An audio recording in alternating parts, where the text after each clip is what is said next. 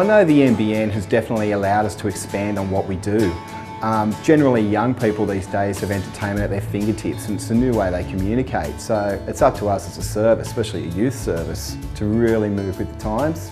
So what we're doing is essentially taking the youth centre from this space and putting it in every single house in Kiama, and the NBN allows us to do that. Some projects that we do have in the pipeline at the moment is Youth Centre TV, which is a news-based TV show.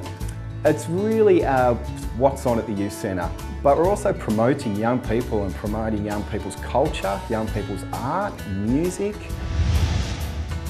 Another project is the Kiama Youth Centre radio show. It's actually going to be called Central Radio. And this allows young people to create their own podcasts, play the music they want to play and talk about the issues they want to talk about.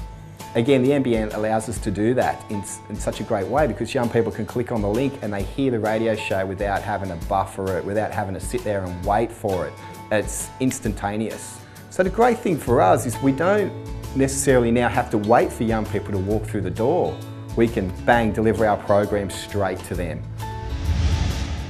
Another really important thing that the NBN has allowed us to do is work with Headspace Illawarra. It's a mental health service where they have psychologists, psychiatrists available for young people to basically assist young people throughout whatever issues they're facing at that particular time. Headspace is only one service in Wollongong and one service in Nowra. We're here in Kiama, we're smack bang in between. It's hard to get an appointment, there's massive waiting lists, and the guys at Headspace, to their credit, have really recognised this and bang, we need to do something in Kiama. Hang on, Kiama's got the NBN, maybe we can do something with that.